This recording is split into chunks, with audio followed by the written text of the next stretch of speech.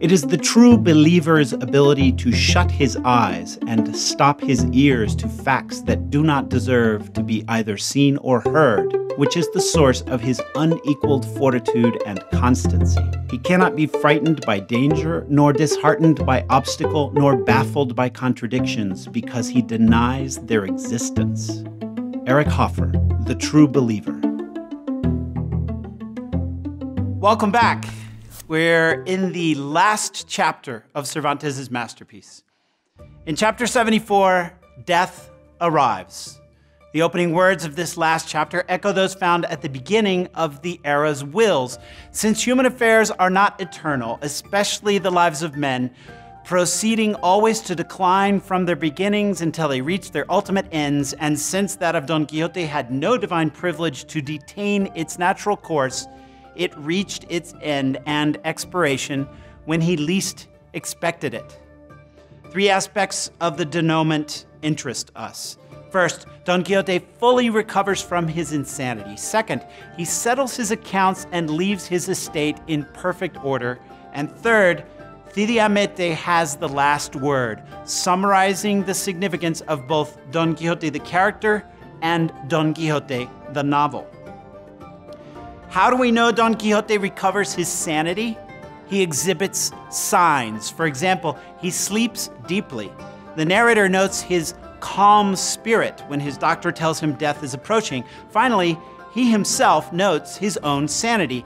Blessed be Almighty God who has done so much good for me, and so his mercies have no limit, nor do the sins of men curtail or hinder them. Again, I now have my judgment free and clear of the ignorant and gloomy shadows imposed on it by my continual and lamentable reading of the detestable books of chivalry. And again, wish me well, good sirs, for I am no longer Don Quixote of La Mancha, but Alonso Quijano, once called the Good due to my virtuous life. Now I am the enemy of Amadis of Gaul and all that infinite horde of his lineage. Now all the profane histories of knight-errantry are odious to me.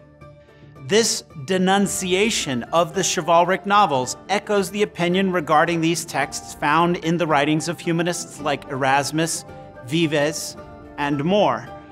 There are other indications of a humanist finale here. As he did in the printing shop in Barcelona, Don Quixote echoes Felipe de Meneses' Light of the Christian Soul, saying that instead of reading novels of chivalry, he should have spent more of his life reading other books that can bring light to the soul.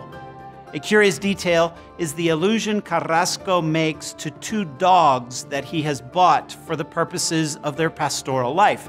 This echoes the dogs in the prologue of Part 2, but it might also be an intertextual reference to Cervantes' other picaresque, The Colloquy of the Dogs, which is also heavily humanist in its outlook. Did you know? The narrator who has the last word, which sums up the significance of Don Quixote, both the character and the novel itself, is Cide Hamete Benengeli. Just as important as this ideological shift is the return of domestic tranquility. Alonso Quijano the Good recites his last will and testament in great detail. His first priority is to settle his debt with Sancho. He does so in full. Item: it is my will that with regard to certain moneys held by Sancho Panza, whom I made my squire in my madness, and because there have been between him and me certain accounts and payables and receivables, and I do not want him to be held responsible for them, nor that any accounting be required of him. If there are any left after he has paid himself what I owe him, the rest should be his. Then Don Quixote leaves his estate to his niece and pays his housekeeper. Item: I leave the entirety of my estate to Antonia Quijana, my niece, and I wish that the first adjustment to be made should be toward the payment of the salary that I owe my housekeeper for the time that she has served me, plus 20 ducados so she can get herself a nice dress. This final healing emphasis on the domestic economy makes sense given that one of the symptoms of Don Quixote's madness was his failure to manage his estate. 3 final points about Don Quixote's death. First, hilariously, Don Quixote enters into his will that he pardons Avellaneda for having written a false continuation of his exploits. Second, Cervantes gives us a harsh note of human realism by portraying Don Quixote's heirs as not absolutely depressed. The house was in an uproar, but even with all that, the niece ate, the housekeeper drank, and Sancho Panza was happy, for the idea of inheriting something erases or tempers in the heir the memory of the grief which the deceased understandably causes. And finally, in a novel known for its realism, there's a marvelous vacillation here between the metaphysical and the materialistic views of death. He gave up his spirit. I mean to say that he died. Quixotic mission. To whom did Don Quixote inherit his property upon his death? A. His wife. B. His housekeeper. C. His niece.